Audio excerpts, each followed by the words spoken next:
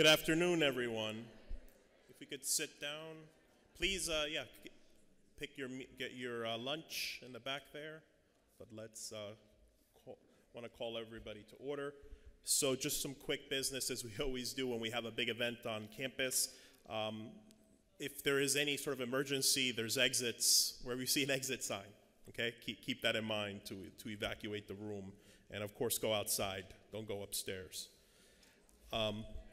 With that said, I'd like to call to order this year's opening ceremony of our Petersheim Academic Exposition. This is our 28th annual Academic Expo. And to commence, we will have our invocation that will be given by Father Joseph Laracy. Father Laracy is a priest of the Archdiocese of Newark. He's a member of our Seton Hall priest community. He serves as an assistant professor of systematic theology in the Immaculate Conception Seminary, our School of Theology.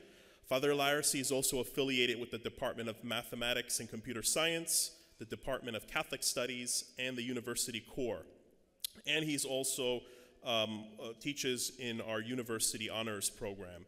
He is further the founding co-PI of the Academy for Nature and Nurture, an interdisciplinary approach to resilience. And he's also the president of our Society of Catholic Scientists, which I get to serve on the board with him. Father Laracy, if you will.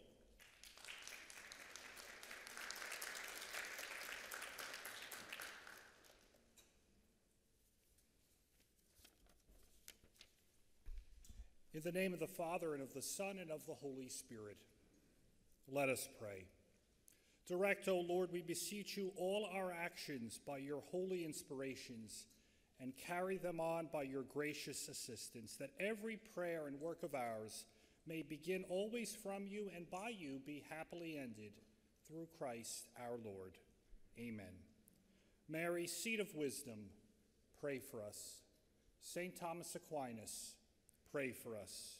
St. Elizabeth Ann Seton, pray for us. In the name of the Father, and of the Son, and of the Holy Spirit. Amen.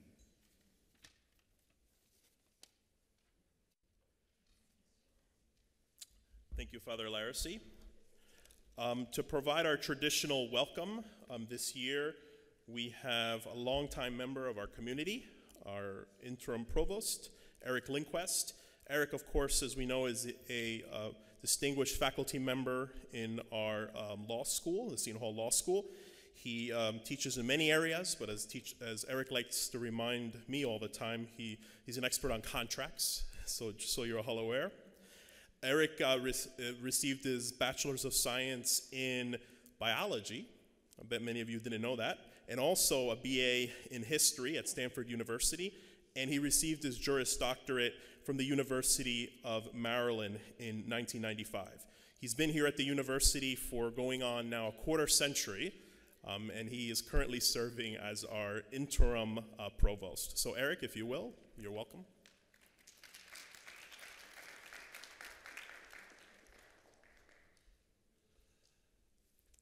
Thank you so much, Jose. I just want to point out for anyone who's out there, because I have other family members who've graduated from it as well, that I did not go to the University of Maryland, but the University of Virginia. God forbid anyone associated with the University of Virginia admit to a relationship with the University of Maryland. So I just feel I need to get that record straight. Not saying it's not a great educational institution, they're just on the wrong side of the Potomac River. Welcome, everyone. It's so great to see so many smiling faces here and such a representation of our overall university community. And welcome to the week where we share, honor, and unite around Seton Hall's academic and scholarly accomplishments. This week is not only an exposition, but a celebration. We celebrate the inquisitive inspiration that turns curiosity into discovery. We celebrate the intellectual drive that seeks knowledge, as well as the qualities of reflection that turn knowledge into wisdom. And we celebrate engagement and collaboration, effort and determination, excitement and innovation. I am overwhelmed by the wide range of work that will be presented. our community has gained new knowledge across all of our academic disciplines: the social sciences, theology, the physical sciences, education, and international relations, among scores of other fields. What our students have done highlights the depth of Seton Hall's engagements with the most pressing conversations, challenges, and debates of our time. The benefits for our students are wide-ranging. They achieve self-confidence and advance their oral, presentation, and performance skills. In completing these projects and presentations and performances, they have learned to reach a little further beyond their grasp. They have elevated our understanding of the world, and in doing so, they've elevated themselves. To our student presenters, thank you for gracing us with the fruits of your curiosity, talent, and determination. You now know what it feels like to create something entirely new. I hope that you will remember this experience and use it as a springboard to create even more memorable accomplishments, whether in an academic setting or in your careers. To our faculty, I recall my message from Faculty Convocation, where I called for excellence in everything that we do. With your skill and generosity, you have led our students on academic and artistic adventures. You shared your passion for learning. Your love of knowledge inspired them to learn more about their topics and about themselves. You have shown the excellence that we need. Though students were the primary beneficiaries, I know you also have gained much from these collaborations. Thank you for taking a special interest in our students and inspiring them to greatness. I'm grateful to Sue Lee Chang, Jose Lopez, and everyone on the Petersheim committee for their exceptional dedication. I also thank Dean John Bushman and the whole team in our Office of Grant and Research Services for their excellent work in supporting our research efforts over this past year. Today's keynote presentation will be from Dr. Katia Passerini, Interim President of Seton Hall University, who will give us an outlook of the worldwide view of multidisciplinary research. This week is indeed a celebration in which we honor our academic progress and chart a course to even greater heights. Congratulations to everyone who played a role in this remarkable week. Thank you, and God bless all of you.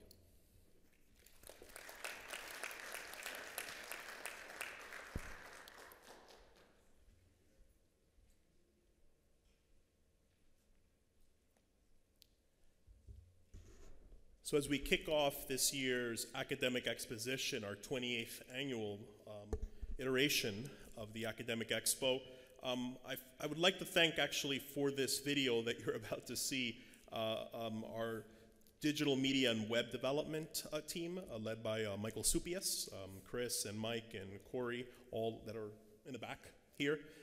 So enjoy.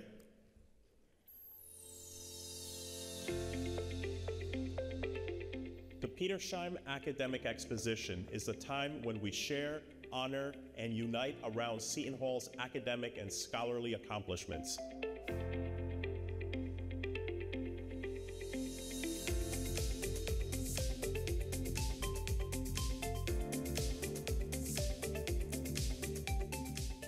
Hi, I'm Jose Lopez. I am the co-chair of the Petersheim Academic Exposition Organizational Committee. It's not only a week-long exposition, but a time to celebrate the intellectual drive and creative spark of our academic community and the amazing research they've worked so diligently on. The Petersheim Academic Exposition stands as a testament to collaborative student, faculty, administrators, and staff. During this event, we honor not only the legacy of Matthew Petersheim, but the best in academic achievement on our campus. I met Matt Petersheim in the early 1990s when he and I were doing a committee assignment together. We were comparing notes on how on the academic campus the athletic programs get more of the spotlight compared to some of the academics that everybody assumed is taking place with high quality. There was a desire to foster a better insight into the relationship between professor and students, and to see that research that had come from their various partnerships. I'm always so impressed with the amazing range of work we see each and every year at the Exposition. Last year, I had the privilege of presenting my research to Petersheim Academic Exposition, which opened the door for me to present at the Big East Undergraduate Research Symposium hosted at Madison Square Garden. The benefits for students are wide-ranging. They achieve a greater degree of self-confidence, advance their presentation and performance skills. Being afforded the opportunity to present in a true conference scenario to my peers and mentors alike has been such an amazing experience. In the spirit of the Exposition, the Petersheim Faculty Research Showcase emerged as a place for faculty and staff to share their research and scholarly work. It's a great opportunity to see what's happening across all of the disciplines on campus. Over the years and through all of the presentations, faculty and students alike have elevated themselves through their own hard work and dedication to their field. To me, it represents the best of Seton Hall University and its ability to foster an environment of academic exploration. We as an academic community are blessed with the fruits of their curiosity and their determination to showcase their own research. As we move through another year of academic discovery, let us celebrate the pursuit of knowledge embodied by the Petersheim Academic Exposition.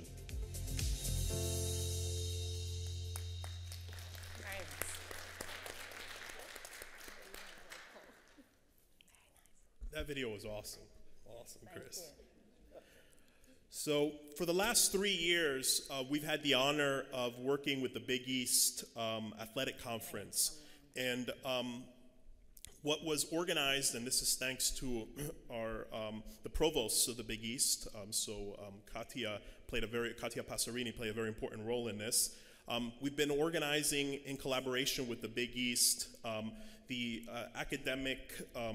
Big East Undergraduate Academic Research Poster Symposium. And what this entitles is all of the 11 schools that make up the Big East send 5 of their best students or 5 of their best research projects that their undergraduate students have worked on. So for the last 3 years, we have been sending teams of our best of the best, as I like to call them, students to present their work at the Big East. This year it happened March 16th, Saturday, March 16th, which has coincided over the last few years with the men's basketball championship game. So early in the morning, too early for me actually, 8 o'clock in the morning, we start this research symposium. And we have various judges from all of the other universities that come and they judge. So this year, we thank our interim provost, Eric Kuhnhart, who was one of our judges. Dr. Chang, Suli Chang was one of our judges. Our interim president, Katia Passerini, who was once again for a 3rd straight year a judge. So thank you, Katia, for your commitment. And I also was one of the judges this year. We didn't judge our own students. We judged the other Big East teams. But this year, we had a wonderful crop of students. And I'd like to call them, if they're here, to stand up shortly. And then we have certificates for them. And if you are present here, you'll have actually the wonderful opportunity of taking a picture with our provost, Eric Kuhnhart, here. So is Mary Elias here?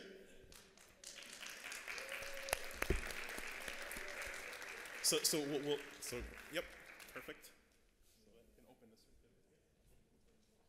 And we'll have Bishaw will come.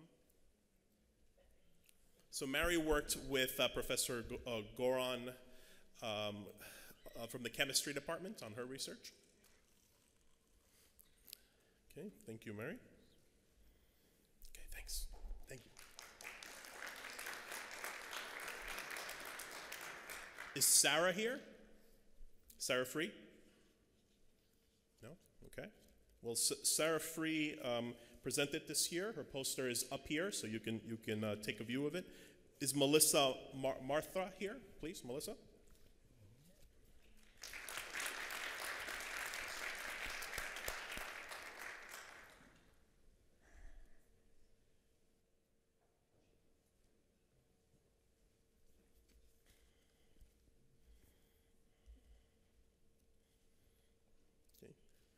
Thank you.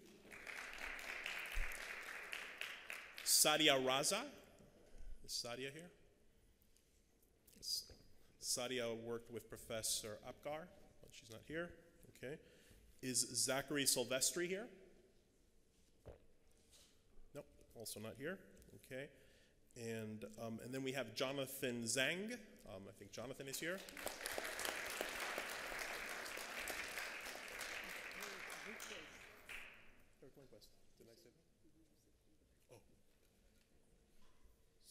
So Jonathan this year is our first winner at the Big East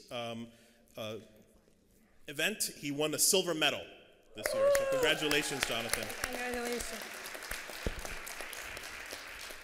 Thank you to our provost, Eric Lindquist, for taking pictures with everyone. It is now my pleasure to introduce my co-chair of our Petersheim Academic Exposition Organization Committee, Dr. Suli Chang. Dr. Chang has been a member of our community here as a professor of biological sciences since 1993. She is the director of the Institute for Immunopharmacology, INIP, here at the university, and she will introduce our keynote speaker. Suli?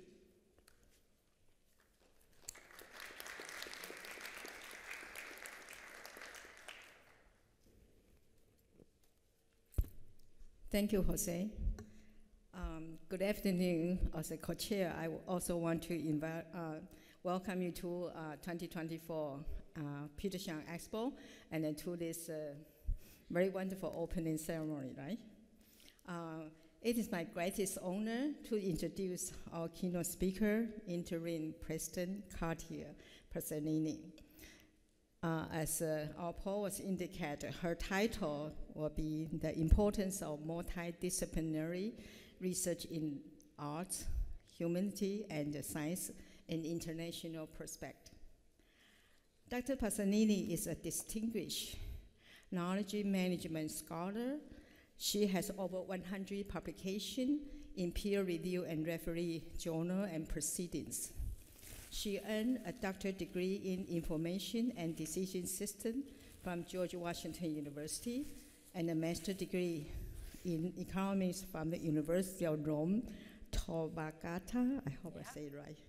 She also earned a master's degree in Business Administration from Georgetown University, where she was a Fulbright and Bank of Rome scholar, which is a very prestigious scholarship. And also, she has a combined bachelor's degree and master's degree in political science from Louis University in Rome. Early in her career, she served as an interim dean and then dean of the Arbor Loma Honor College at the New Jersey Institute of Technology, NJIT. She also served at NJIT as a full professor and chair of Management Information System in the School of Management. Dr. Passerini came to Seton Hall, you may remember, in 2020, when the pandemic of COVID-19 began to upset the whole world. In the past few years, she actually successfully led us to overcome the COVID-19 challenges by implementing various innovative, refreshing, stimulating strategies to advance academic excellence at Seton Hall. One of these strategies, I have to say again, that it's directly related to academic exposition. Dr. Passerini and her provost fellow from the other Big East institution came together to initiate, implement the undergraduate post-research symposium at the Big East Conference. She has advanced our student, our expert research beyond SHU, and enable our students through their research to share and network within the Big East community, family. To prepare for the conference, Dr. Passerini worked with the expert committee to train our Big East presenter, prepare their poster, comment on their skill of presentation, and their presentation before the event. Can you believe that she spent 3 hours with them every year? Thanks to her dedication and engagement in this regard, I would say to win. We had 6 students, as you just said, that participate, and then Jonathan win our first time win our second place. Dr. Passerini has amazing leadership skills. During her time as interim president for last year, and beginning for 3 years as provost vice president, she was a vital voice in the development of Harvest Our Treasure, the university strategy plan. She advanced a focus on teaching and research that strengthened the academic excellence across the university. Her accomplishments at Seton Hall include, not limited, the following: supporting the development of a host of new undergraduate and graduate programs, planning and implementing seeds of innovation, which is rebalance administrative and instructional expenses in favor of instruction, hiring 60 full-time faculty members over the last 2 years, and then facilitating the growth of faculty grant receipt by close to 150% since 2020-2021. We Expo are very grateful that Dr. Passerini has agreed to give her lecture during the Petersheim opening today. Please join me to welcome Interim President Katia Passerini. Thank you. It's great. Thank you. Gosh, I do love to take credit for everything that everyone does. But let's start. Ready. So thank you, and welcome everyone to the Petersheim Academic Exposition 2024. And as you heard from Suli, the title of my talk is The Importance of Multidisciplinary Research in the Arts, Humanities, and Sciences. And I'm going to look at this from an international perspective. I'll come back at the end. So today you will hear my thoughts as a scholar, as an administrator, and as someone who grew up and spent at least half of her life outside of the United States. And then in the second part, I will share some of my own work. So let's begin with the overview. Here, you see the School of Athens by Raphael. This is one of Raphael's most famous paintings and one of the most significant frescoes of the Renaissance. And if we could look closer, we would see that the painting is filled with great mathematicians, historians, philosophers, and artists. And at the center of it all, you will see Socrates, Plato, and Aristotle. And I wanted to start with this painting because it makes a statement about the integration of knowledge. From antiquity through the Renaissance, leading thinkers were trained in the arts, humanities, and what we now call the STEM disciplines. And the important point is this: they viewed all branches of knowledge as inherently integrated and equally valuable. Let's look at some examples. Archimedes, who was a mathematician, an engineer, an inventor, an astronomer, and a physicist. Zhang Heng, an astronomer, a poet, a philosopher, an artist, a mathematician, and an historian. Alain, a physicist, ophthalmologist, engineer, philosopher, and theologian. And Michelangelo, who was a painter, a sculptor, and an architect. So these are just small examples, but those are figures from every era and from around the world. So now let's focus perhaps on the most famous, was Leonardo da Vinci. a painter, an engineer, a scientist, a sculptor, and an architect, and his life work and his life remain inseparable. Today, more than 500 years after his death, Da Vinci is known for his singular ability to achieve intellectual unity. And this can be best summarized from one of his most famous quotes that goes like, "There are principles for the development of a complete mind. And these are study the science of art and study the art of science. And realize that everything connects with everything else." And the prime example of this ethos is the Mona Lisa. The portrait that you see with the wry smile and with the eyes that seem to follow the viewer could not have been painted without Da Vinci's knowledge of human anatomy.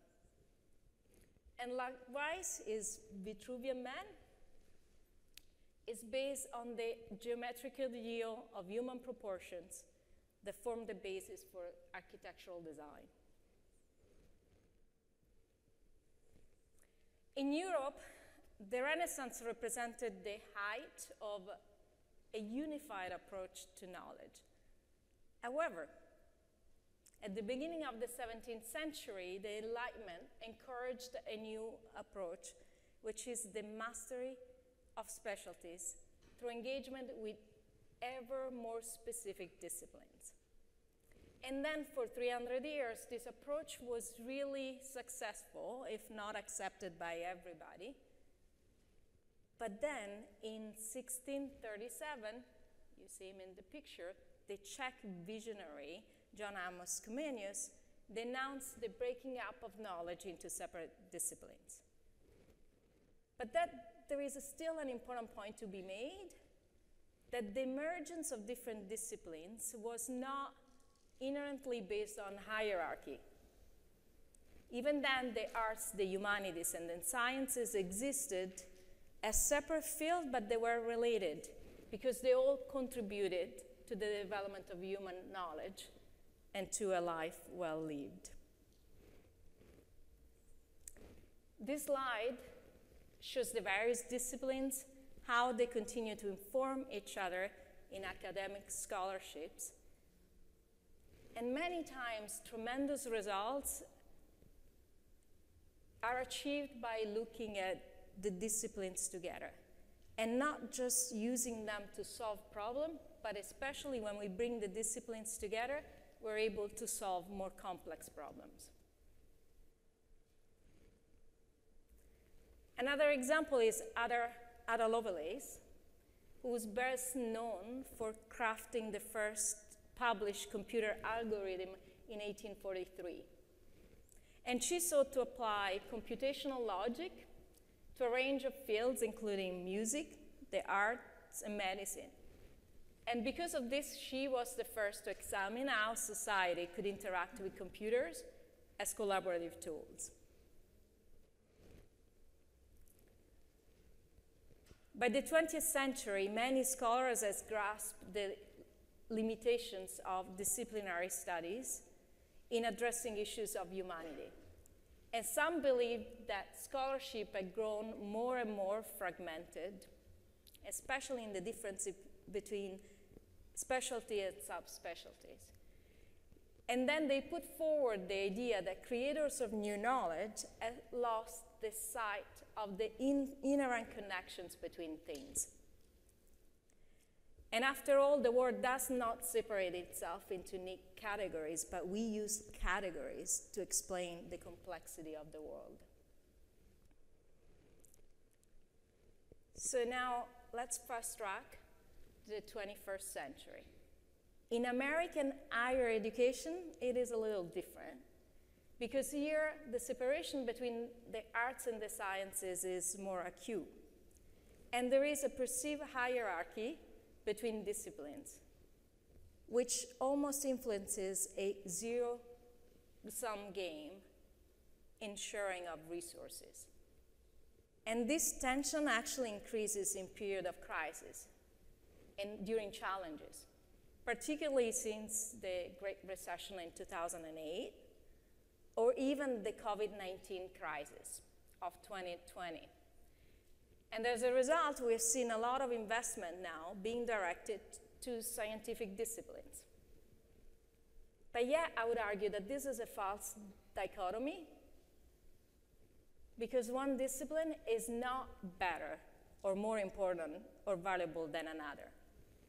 And what we need to do is remember that the best research is done at the boundaries between disciplines, or when we move from one discipline to another. And today, in our highly complex and interconnected world, it's not surprising that the practical value of cross-disciplinary research is actually starting to be recognized by many universities. We cannot understand the COVID pandemic today without the joint perspective of public health, psychology, sociology, art, and political science. And even the emergence of artificial intelligence will not benefit humanity unless we examine it through the lenses of computer science, philosophy, law, church teaching, and visual and the performing arts. Now, at Seton, we are blessed with a number of scientists here in the room who are advancing the frontier of knowledge through their own disciplinary work. But many are able to bring innovation through collaboration, because these researchers are breaking the silence and are poised to innovate. And we ought to continue to innovate while we continue to remain strong in our traditional disciplines.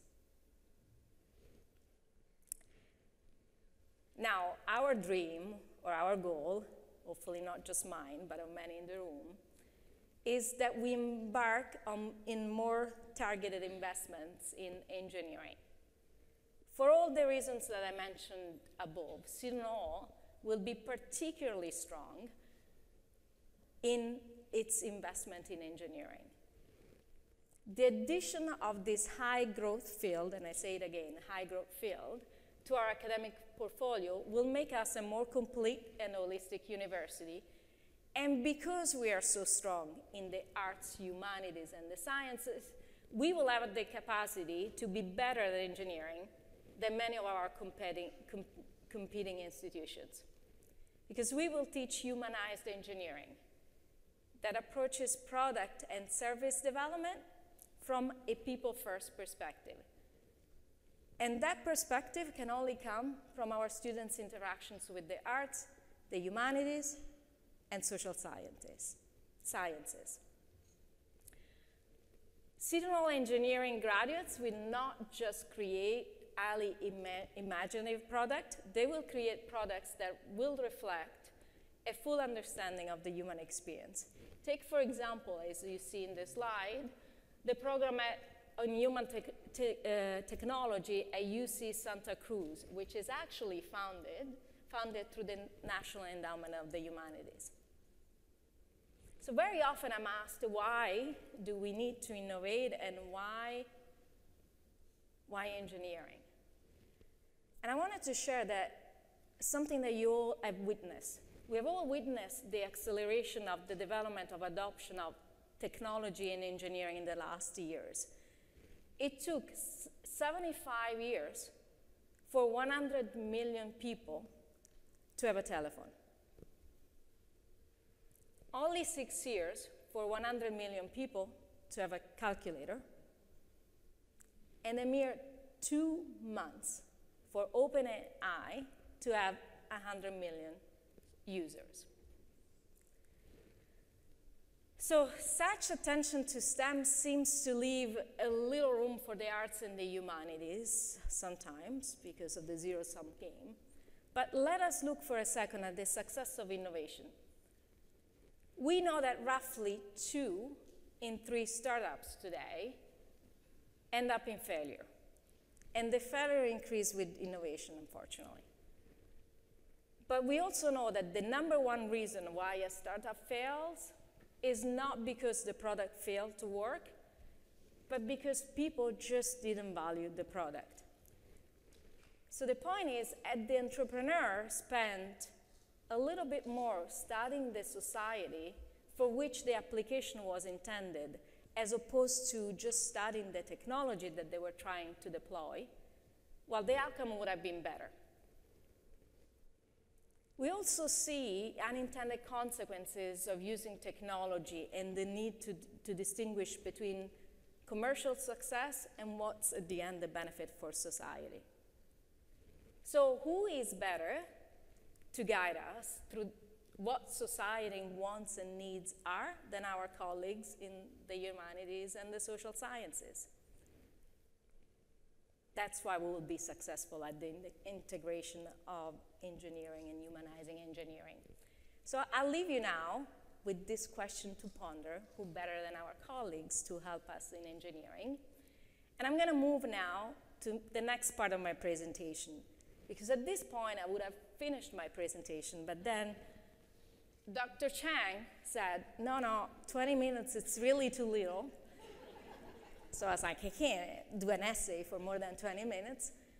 But then I pondered a question and I said, what does she want me to say? And then I realized, okay, this is the research expert. She wants me to talk about my research. So there we go. I was a little rusty, so bear with me, because going back to my research has been a little difficult. So let's start first with where I am. I am on the first page of Google Scholar. If you create your own account, we have Ph.D., Finkelstein in education, rising here from the law school, and then that's me, knowledge management, information systems, innovation and entrepreneurship, and those are my citations. Then if you go and click on Google Scholar, you'll get kind of a wave of, at least mine is a wave, others will look different, but since 2003, those are the citations being counted by Google Scholar. 2004 just started. I have a hope that it will go up. Then, of course, Google Scholar, Dean Bushman will tell me, is not reliable, because the real database there is Scopus. And you have to think that there is, a heuristic about, you take Google Scholar divided by 3, those are pretty much the number of citations you will get in Scopus. So it's much less than that. But Scopus found 92 of my articles published since, this is the end of my dissertation. And then this is assistant professor, publish or perish. You better publish fast. So you can see the curve here. And then trying to make it to professor, and then starting administrative roles, you see these ups and downs. And those are actually perfectly reflected if you see up, this is the citation count in Scopus. There is a delay because, of course, it takes a few years for a paper to get published, but it can kind of mirror each other, and this is the Seton here. Again, this is just because we are mid-year. It's not that a big drop right there. Then I tried to do, but yeah, how do I describe my research, what I do research on? Because as a researcher, you need to be able to do that. What do you do research on? So here I'm sharing my 3 key areas of research. One is knowledge management and digital innovation. I've been doing that as early as 2004 till today. I still like to study knowledge management, drivers, way to measure it, what it is, how you can use mind maps to represent knowledge and the like. So here is a description of my research in that area. Then another stream from, again, 2004 to 2019, I haven't done any of that recently, in technology enhanced learning and collaboration. This has to do with using technology to support learning. More recently, the latest article were about design thinking. And then the last one, still significant for a period of time when I did it, which was 2004 to 2006, was about telecommunication. I look at telecommunication trends in China and different countries. I dropped that because my biggest motivator of doing that research was really that I had worked for a few years in management consulting in telecom companies, and I was so excited about those new services that we now use every day on cell phones, they had to be invented at some point, and we were working on the marketing plan for what they were and they could be in the future. 20 years ago, that looked like sci-fi. Today is right there on your fingertips, but I wasn't interested enough, so that stopped. Now, I wanted to share one thing, though. Because I had to put this together, and I haven't written a research statement since when I applied for full professor, I really didn't know, oh my gosh, how do I classify my research? So what did I do? Gen AI, no, it's not ChatGPT. That is a SlideSpeak, which is another of those apps.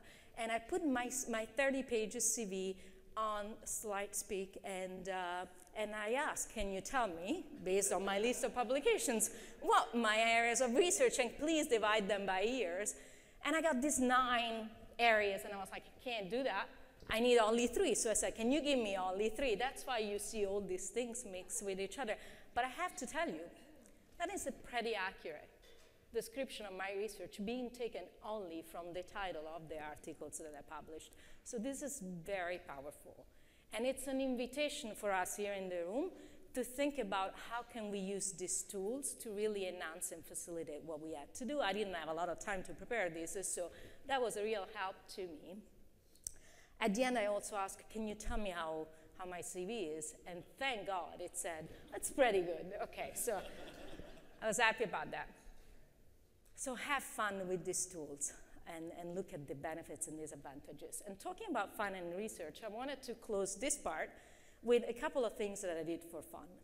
One is a book that I published in 2011. I always wanted to publish that. I like technology, especially the support of small businesses. But my rank and tenure committee kept telling me, don't even think about writing a book because it will not count. All you need to do is journal articles. So the only time I could start thinking about a book was after tenure, and then it took 3 years to get it done, but it finally came out.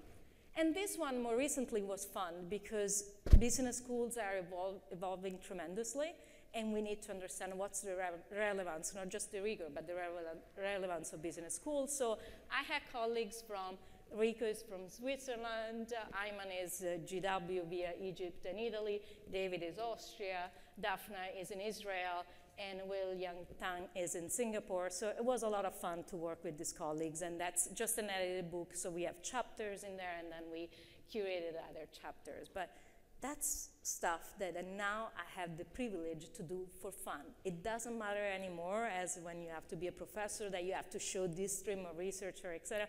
No, I just get to pick up the things that are fun for me. And that goes to my last part of the presentation that I said, you know, I have to show that I'm doing research now. So I picked up some examples for you, and hopefully that will get me to the 45 minutes, Sully. And those are 4 different pieces. My mentor, who was the dean at Army in 2003, always told me, you have to have at least 3, 4, 5 pieces of research out at every given year. Because if you don't, you're going to get dry years. So you saw that curve that goes up and down. If you don't have at least 4 or 5, there are going to be years where you don't publish. So I have always tried and struggled to have that. I think I'm back on track with this one. So I chose some pieces that hopefully give you a sense of things that I'm interested in now. Some I will not present. It's 2 conferences under review. It's ESG and technology. But the one in yellow I'll present. So one is this. Now, I don't know if I mentioned, I'm going to be on vacation from June 17 for a month. So if you want to find me, no crisis at Seton. If you want to find me, I'll be in Valencia, working on some research that actually just started because I was invited to speak about how we do AI in the US, and with my colleagues from Milan, we said, oh, this is an interesting presentation, why don't we start thinking about this? And Aurelio worked on a model of looking at the role of educator in creating courses or designing courses, and the role of technologies either as tools where you use them to facilitate your work, or as agent of co-creation. So Gen AI is seen here as a creature like a human being. I mean, when you ask questions, she's actually pretty pleasant when she responds. So we call her Chatty, our best friend Chatty, right? But this is an interesting 2x2 model, where if you look at the role of Gen AI and the role of educator, and you think of them as creature or tools, creator and designer, you can start mapping interactive co-creation, adaptive design that maps also the interests of the students, content amplifications or resourceful planning if you look at them as a tool. And so we want to continue this work looking at the advantages and disadvantages, and hopefully now it's only an 8 pages conference paper that has been accepted. Maybe will become a journal article at some point as I work with my co-authors. So that's one thing I'm interested on now for fun. The second thing, here I have a team of researchers who are based in South Korea. Actually, I didn't realize we had an agreement here at Seton with Sogang University. Yeonjin Kim and I go back to 20 years with MIS research, but it happens to be at one of our partner institutions where we're trying to send some of our students, and he works in a business school. We have been looking, because he sits in a commission that selects funding for small and medium enterprises, at trying to understand how digital entrepreneurship affects business innovation. I'm not going to go through the whole paper. This was presented in January in Hawaii. I always choose my conferences very well. So every January, this is the Hawaiian Conference of System Sciences. And now this paper was fast-tracked for a journal submission. I submitted on March 15. I don't know if it'll be accepted. What we do is we look at how digital entrepreneurship impacts business innovation and whether we have some control variables to deal with. We looked at surveys distributed to various small and medium enterprises in South Korea. 160 of the responses were valid, and we did find a statistically significant relationship between digital entrepreneurship as measured by digital orientation and entrepreneurial orientation, and on-demand service innovation, so that 42% of the variance in on-demand service innovation is explained by those two variables. The more interesting part is a subset of those 160 surveys. We also have data for the small companies' sales growth annually, so we can approximate a relationship with revenue, and we see that actually not only those two variables impact on-demand service innovation, but ultimately they will impact revenue, which is what a small business wants to know. And the other interesting thing that we found is one of the control variable, which is the presence of a CIO. If you recall a couple of slides ago, we had those controls, the digital CEO, the digital transformation officer. If you have one of those in your organization, it's more likely that you'll get higher results. Hopefully this will be accepted, or we'll get a lot of things to review and we'll have a chance to resubmit. And last but not least, this is work that I'm doing now. This is not even a paper yet. I mean, I think it's 2/4 of a paper. I'm working with Mary Kate on this, with another colleague from Italy, and from Cesar Bandera from NJIT. And we're very interested in looking at international exchanges and what it means actually, what type of disciplines students come to study or go to study abroad. So maybe it will be a paper. We've identified a journal, but there is still a lot of work to do. Is there anybody from the library here today? No? Okay.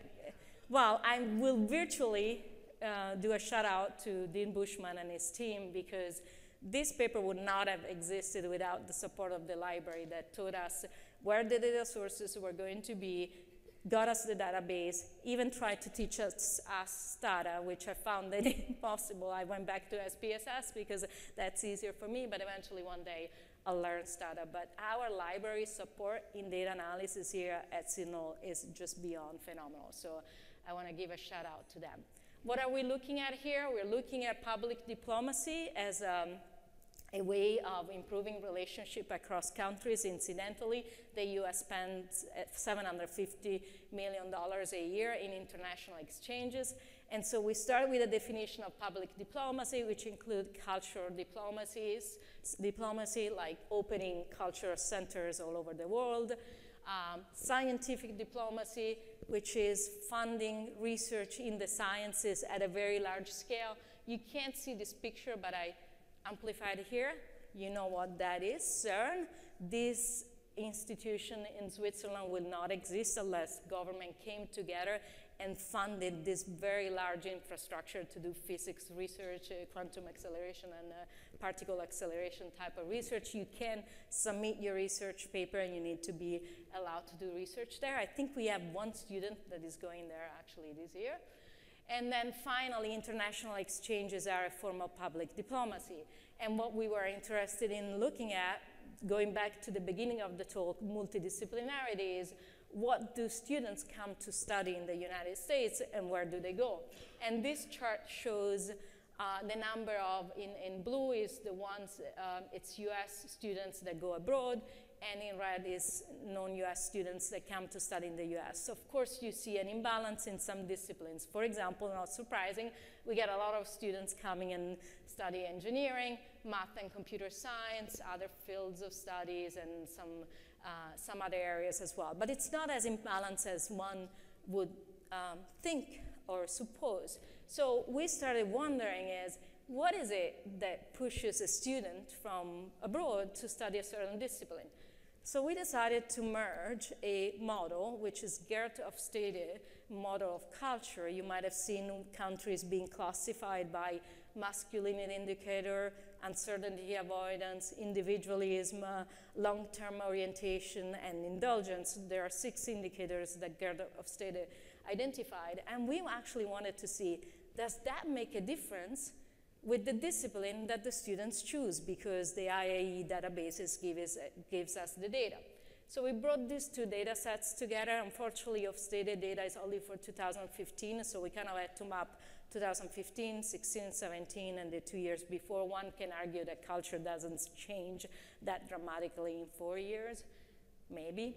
And what we found is when we looked at the relationship, and we didn't assume that it was linear, but it was quadratic, we actually have very good R-square. So we are hopeful that this paper, once it's finished, it will be accepted. We're even more hopeful that it will be accepted because Cesar, our colleague from NJIT, is an electrical engineer, so it dumps a formula anywhere on everything that you do.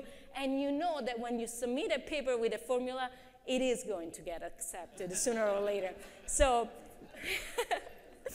But what do we do with this formula? Well, actually, it's very interesting because if those statistical correlations work, then you have a map in which you can start seeing. We actually use those beta to rank countries across the disciplines. And we looked at that there are certain countries that are more interested in coming to the US to study social sciences as opposed to the usual suspects, right? The usual suspects are India, China, South Korea, and Japan. But one of the reasons why they're usual suspects is because they have huge populations. So if you look at the raw data, you always think that all of India, we have some students from India here, is coming to study engineering. It's a lot of people.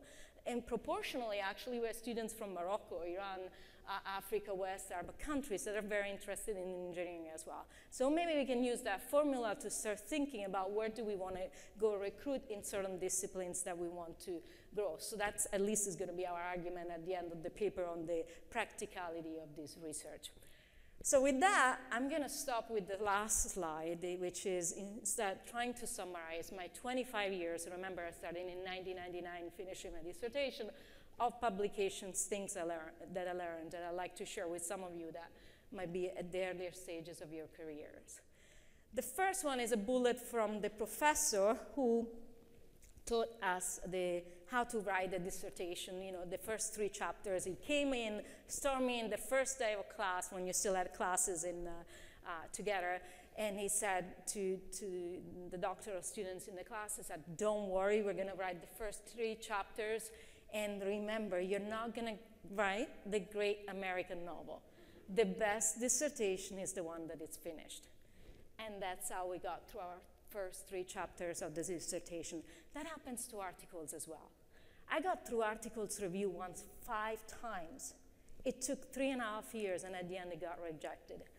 At some point, you need to understand where your article fits, what's the quality of the journal, and just accept that if you did a B paper, that's a B paper. You're not going to make it an A by doing 15 different reviews. It's a B paper. Get it done and move to the next exciting adventure. The other thing that I learned was pre-tenure, you have to show that you can do this by yourself. So you have to have some solo pieces. You gotta write papers by yourself, because before it was your dissertation advisor, now what do you do by yourself? But after tenure, that doesn't matter anymore, honestly. You have already demonstrated you can do. Work with colleagues. That's why I always have a lot of colleagues. And first, it's more fun. Second, there is a principle that some other mentors taught me, is if one of you gets cited, all of you get cited. And so since research at the later level, when you want to become professor, is evaluated also by the number of citations as a proxy for impact later, you know, the better your team, the more likely that you're going to get cited. So work together, although you have to remember one other principle that it's very important. After you made it, it doesn't matter your first author, second author, third author.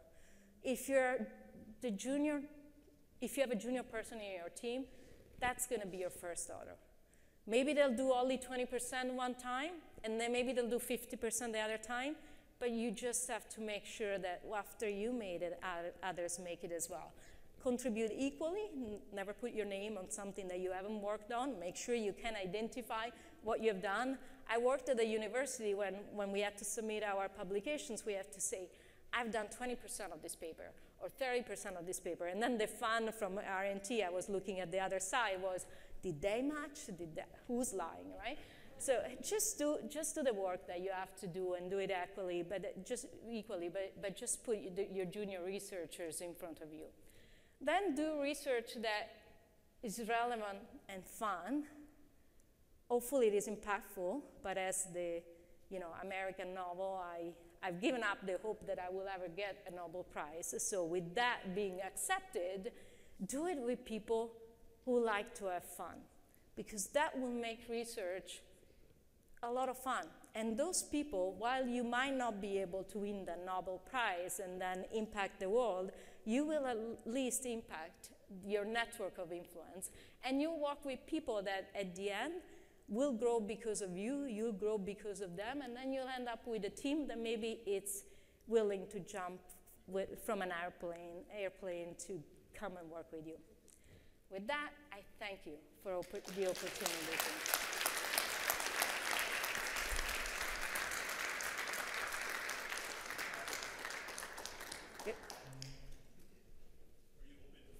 Oh, I'm open to questions for sure. So do we have any questions from the audience? I'm going to get some water. We have a microphone over here. Yeah, thank you.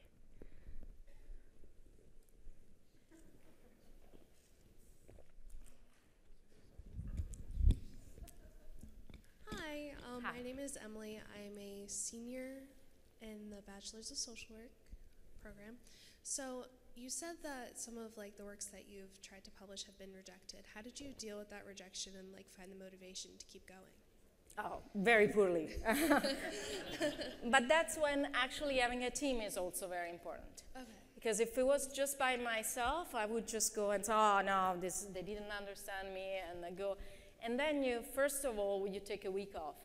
And then you work with your co-authors. There'll always be someone in the team that I will say, let's keep going, I'll do this, I'll do this. So from morning to action, you will be able to do that. And better if you do it, again, with people that you have fun with. All right, thank you so much. You're welcome, yeah. Other questions? I do want to say one thing. Every paper has a home. So it might not be the one you targeted first. That's why you always start with an A first, because you never go from a C to an A, but vice versa. You can start with an A, get the feedback, modify the paper, and go to the B, and hopefully that's where you stay. Sometimes there is work that it's just C-level work, and you just have to accept that as well. Other questions?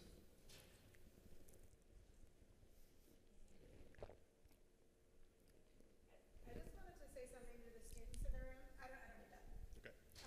Don't be afraid to ask your faculty members. If you're working on a project in your class and you find it really interesting and you know your faculty member is also interested in the same topic, talk to them about opportunities to present that research, because a lot of conferences really, really invite undergrad students to present. The fact that you're all here shows you have a very high level of interest, and we encourage you to seek out those opportunities.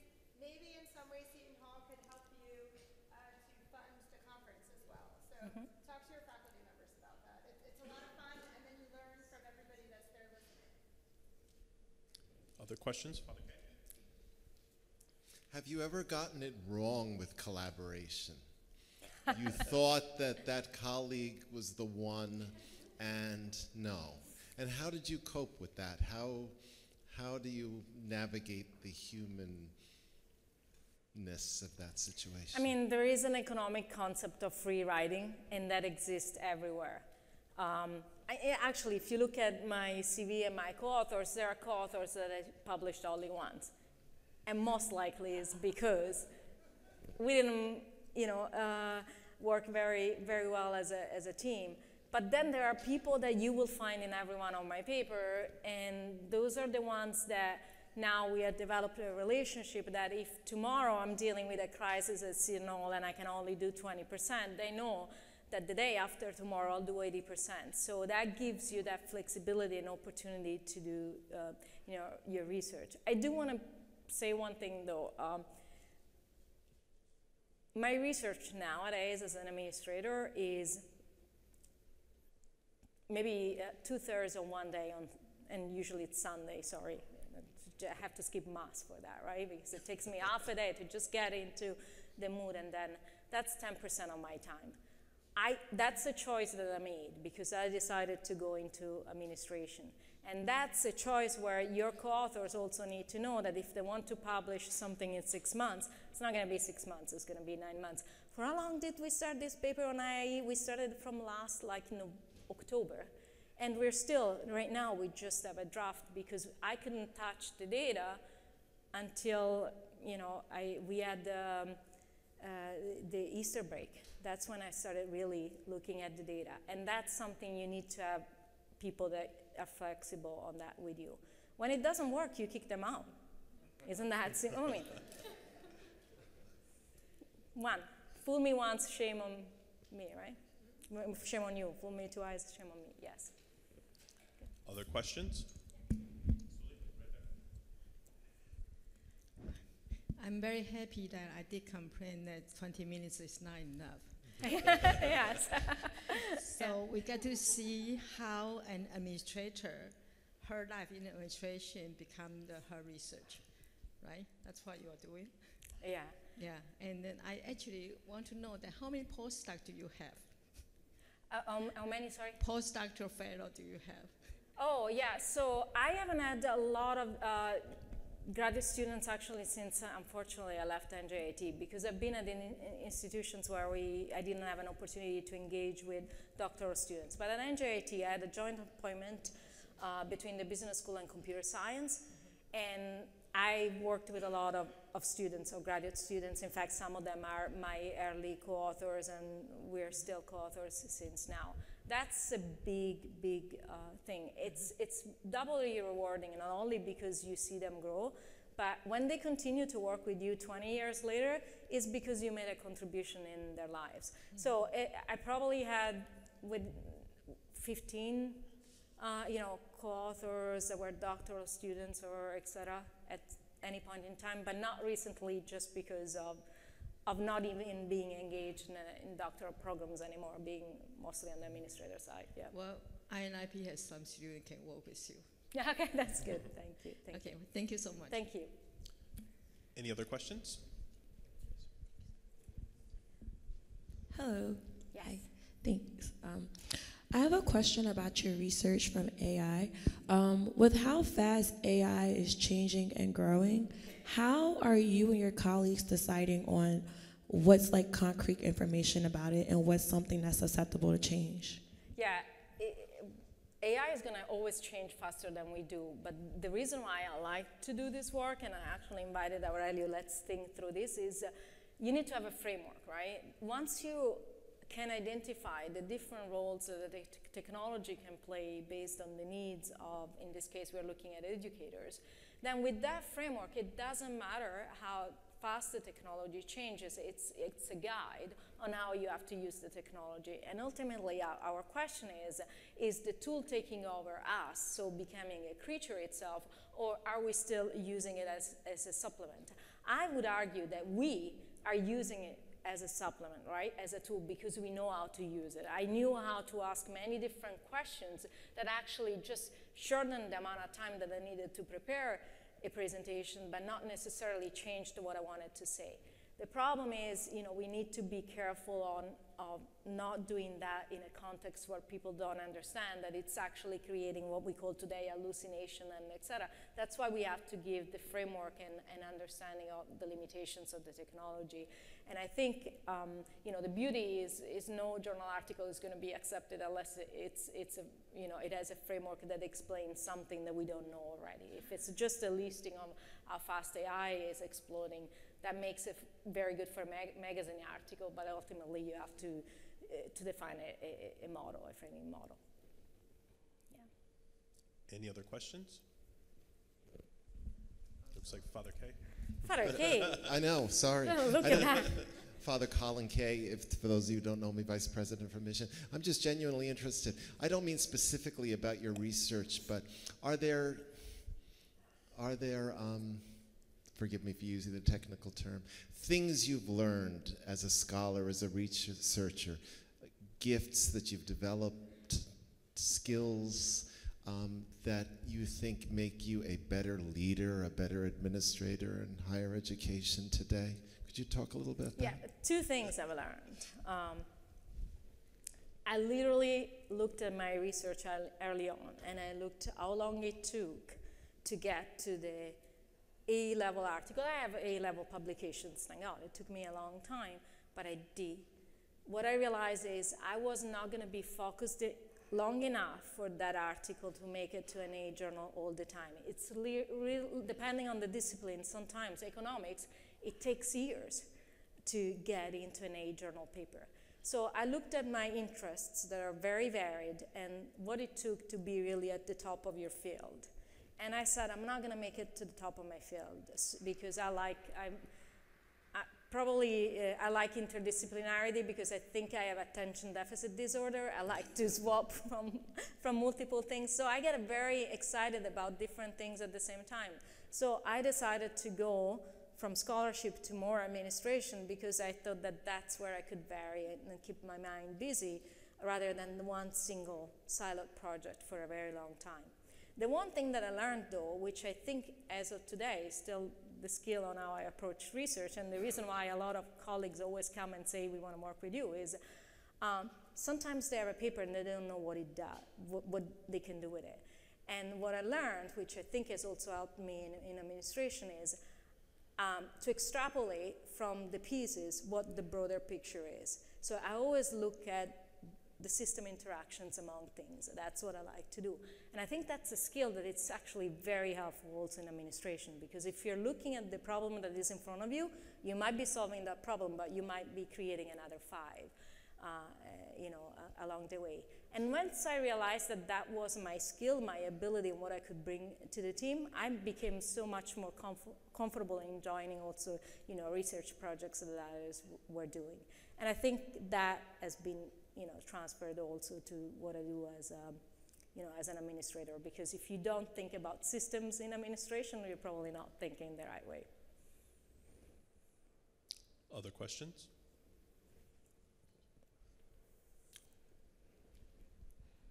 Stacia. Thank you. Hi, everyone. My name is Stacia Taylor. I know you very well. So my question is, it's more from a graduate student perspective who's presenting her her master's project this week.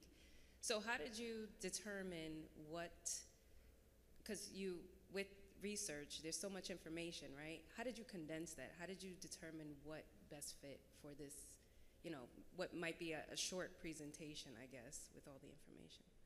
Well, I don't know that I did a good job here because probably covered everything, but I think there are two things that you always have to look at.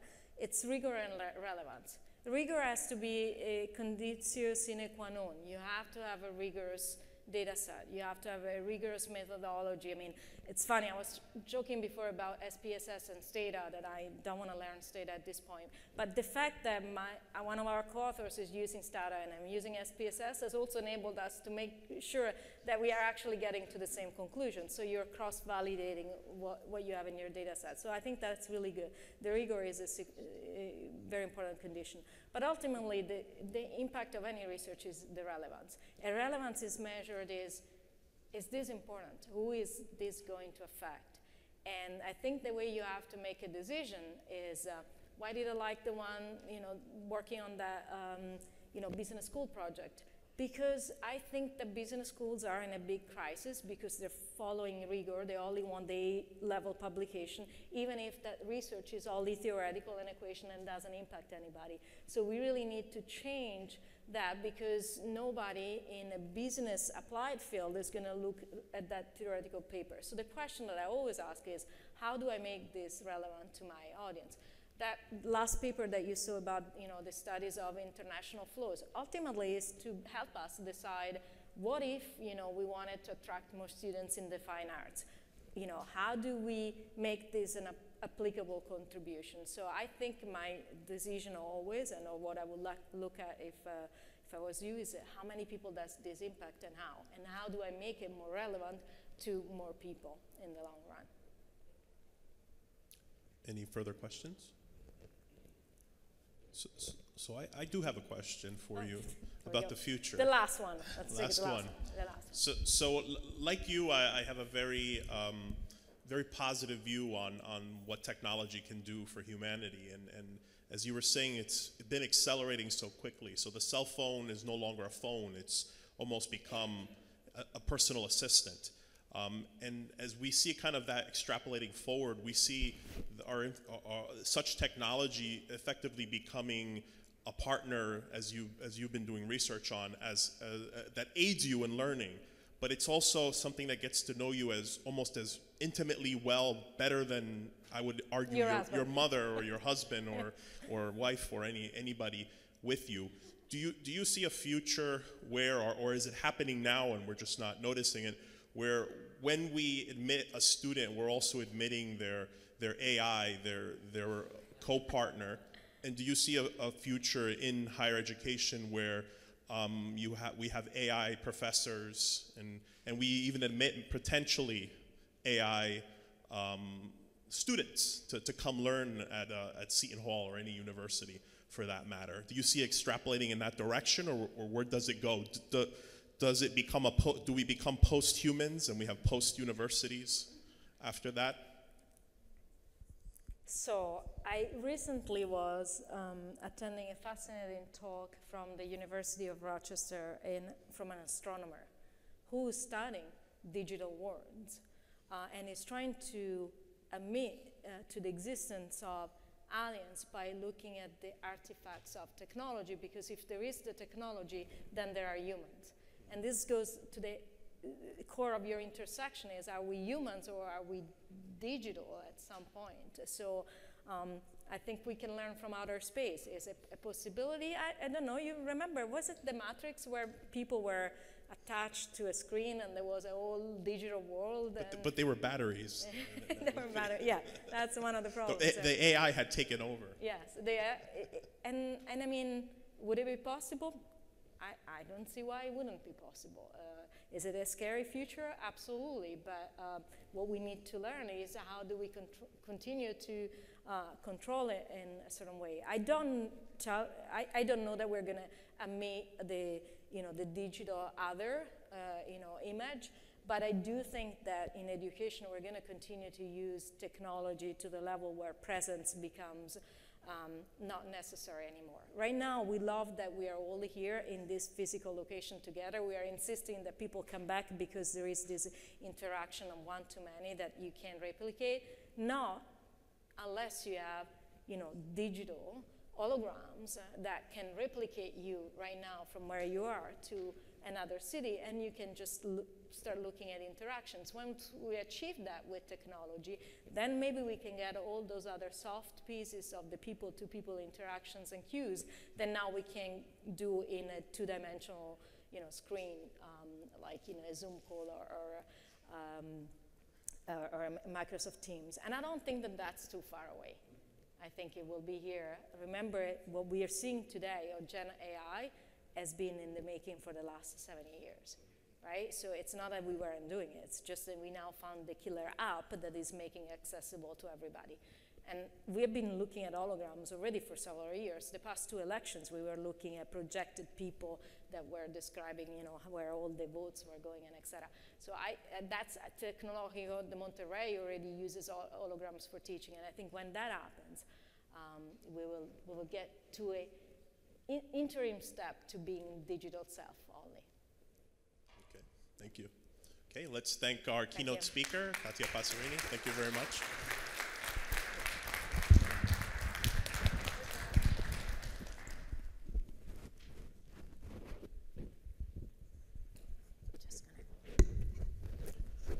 So it's my honor to, well, first off, I'd like to thank a few people before we close our opening ceremony. So I would like to thank the Office of the Provost, who is a major sponsor of our Petersheim Academic Exposition throughout the whole week. So thank you to our interim provost, Eric Lindquist, for all his support and all his staff and office that they're providing the expo. We'd also like to thank Monica Burnett, Dr. Burnett, and Student Services for all of the support that they provide to the expo. We'd also like to thank INIP, the Institute for Immunopharmacology, who sponsors some of our catering and different events here. So thank you, Dr. Cheng. And in general, we'd like to thank everyone who participates this week. So we have over 40 events that are going on starting today. We had actually our first event this morning at 10 a.m. From the Office of Grants and Research Services for faculty or for any graduate students, anybody who's interested in preparing grants and proposals for grants and such. So we have all events throughout the week from every college and school here at the university. So I advise you to look on shu.edu/Petersheim and the schedule of events that you'll see throughout the week. And I encourage you to either attend in person as you are now, or for the people that are online, attend virtually. We also have a few events that are hybrid events and some events that are just purely virtual events. What you will see throughout this entire week is the tremendous amount of knowledge forming, training that has happened, seeking, exploring, discovery that is being done by both our students, our faculty, our staff, everybody that makes part of our learning community here at Seton Hall University. So I encourage you to attend a few of the events this week. At the end of the week, on Friday at 3 o'clock, we will have over in the McNulty Amphitheater, we will have the closing ceremony. And if you can attend that, I would also encourage you. That particular event, our closing ceremony, is going to celebrate the best presentations, the best research that has been done throughout, that has been displayed and shown throughout the week. So I encourage you to go there. You'll also have an opportunity there to see potentially, it's from that pool that we will select next year's Big East Research Symposium a team that will compete for Seton Hall this upcoming in 2025. So thank you everyone for being here with us today. There's plenty of food, as Professor Schoen is indicating to me in the back. Lots of snacks. Take some with you so that it doesn't get thrown away. And thank you everyone. And this officially opens the Petersheim Academic Exposition. Thank you everyone.